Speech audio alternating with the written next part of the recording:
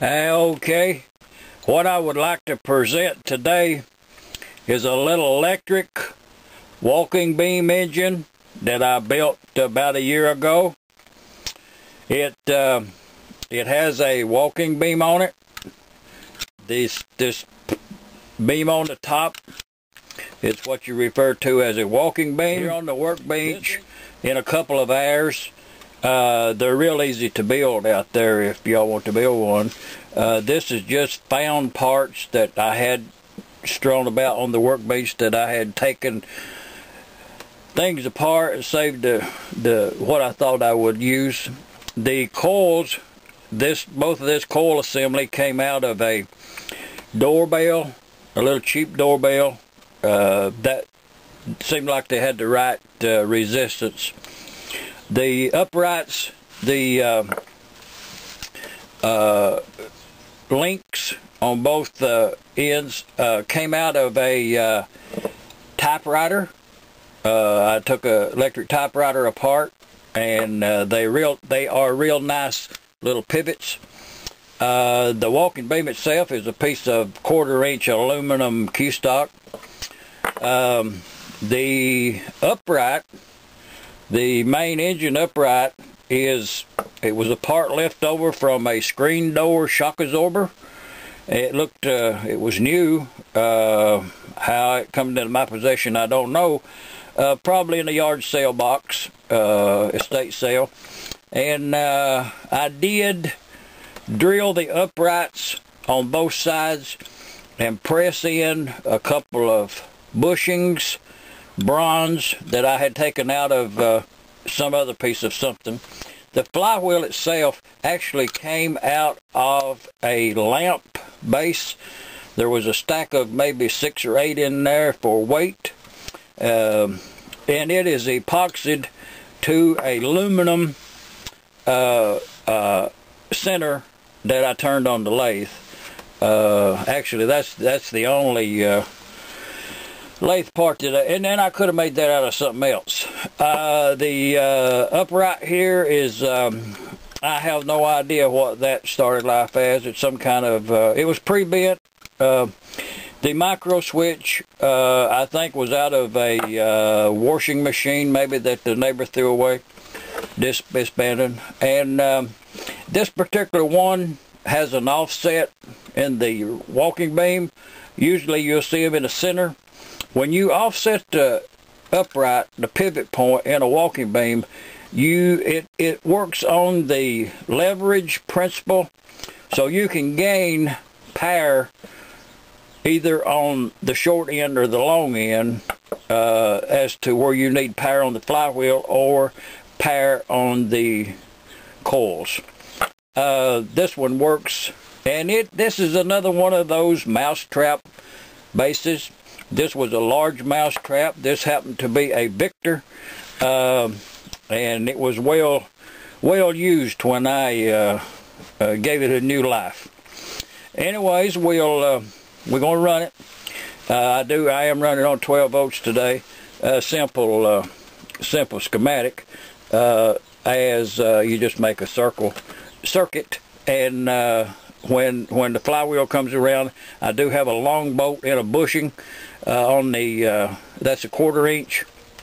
The crankshaft is a 1/4-inch welding rod, and when this comes around, it activates the micro switch, and it works as a timing mechanism. The engine works as such.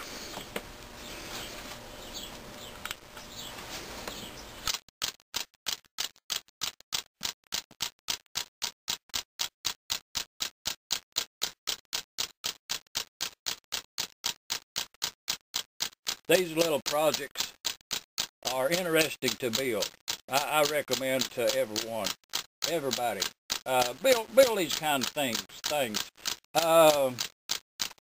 They're extra size in mechanics. This little engine will run like you see until the battery runs down.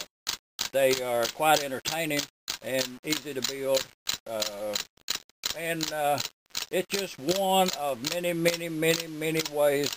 I will explain it to you. Simple to build. a micro switch came out of a discarded washing machine. Just miscellaneous nuts and bolts that was on the workbench. The crankshaft is a 1/8" brazen rod. The timing is just a collar with a screw in it. Comes around, activates the micro switch lever. The coils was salvaged from an old-time doorbell. Probably got it in a yard sale box of junk. The upright is just a miscellaneous piece of bracketry. I have no idea what it was.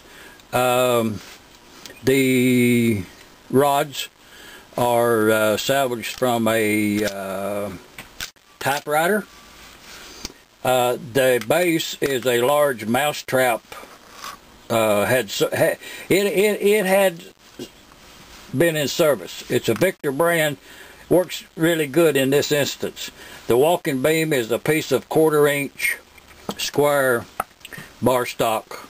I do have the pivot on this particular engine. I do have the pivot off center quite a bit. It works, walking beams works on a leverage principle. Normally you'll see them in the center. This one was just to see if it would work this way.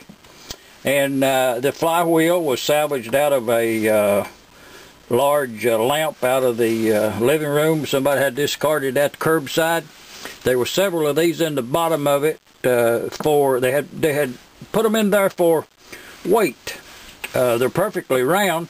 I did turn, the only machine work, I turned a center out of aluminum with a offset and epoxied it to the center of the flywheel.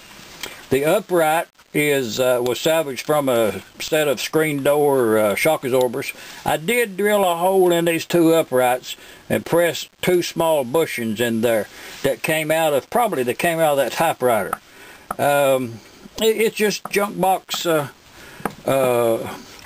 parts, and the principle is when the flywheel comes around, it activates the switch, energizes the coils, makes a magnetism, pulls this bar down, puts pressure on this end of the walking beam, pulls the flywheel upwards.